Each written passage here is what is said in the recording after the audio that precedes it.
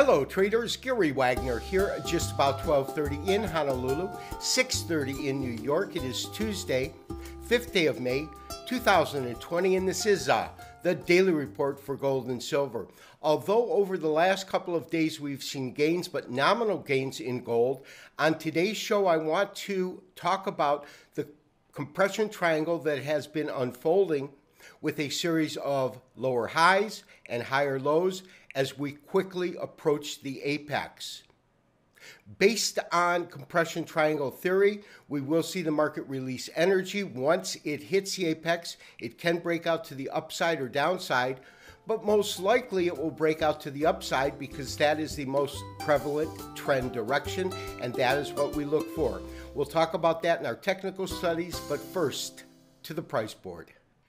Gold, which was trading under pressure for the better part of the trading session this morning in New York, did firm up and is currently trading at $1,714.10. It's a net increase of about 80 cents. The high today, $1,717.80, and the low, $1,695.40.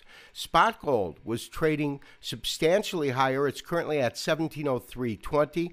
after factoring in today's net gain of $3.07. Platinum closed higher on the day, gaining about 0.6%, and is currently at $1,783.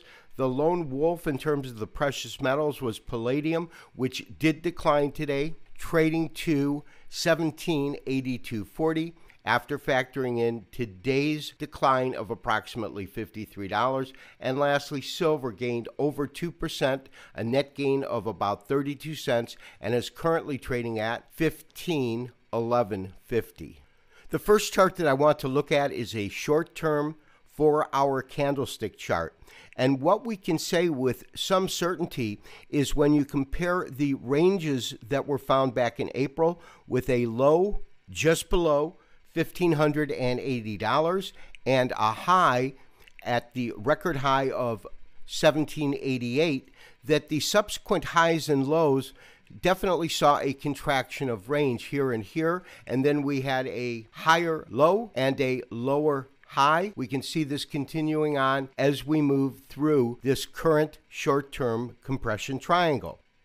And when we convert our 240-minute chart back to a daily chart, we can see just how steep this most recent compression triangle has been by looking at these series of lower highs and series of higher lows. Now, as we approach the apex, in theory, we should have a release of energy as it breaks through that apex. It can move either as a breakout to the upside or a breakout to the downside. However, rule of thumb is that once the compression triangle breaks, it will return to the most prevalent trend direction, which has certainly been up over the last couple of years. Another couple of factors that have left me extremely bullish on gold is the fact that over the last 2 trading days, the market has opened and closed above the 21-day exponential moving average, as well as the 23.6% Fibonacci retracement at $1,710.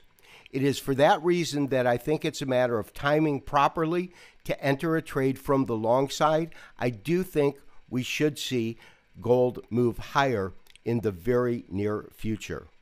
It is for that reason that although we are flat, we are looking for a spot to position ourselves from the long side. With this compression triangle coming to the apex, I am looking for a high probability that we will see a strong breakout to the upside in the next week to 10 trading days. This has been Gary Wagner, wishing you as always good trading. We'll talk to you tomorrow for the next daily update and review. Have a great Cinco de Mayo. Bye-bye.